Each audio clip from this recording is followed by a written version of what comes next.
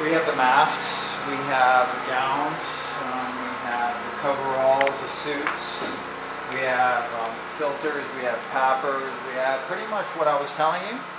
We have down here, like all of that, all of this is all masks. This is what is called a bio-isolation chamber.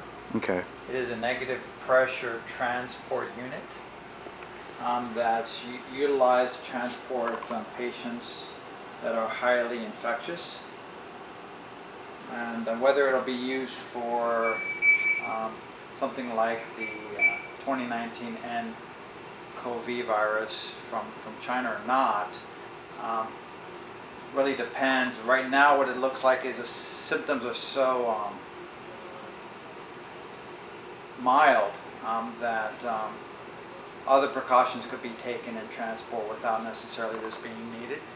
But in the event, because this is a negative pressure, meaning that if the individual does have an airborne highly infectious disease, this will contain it.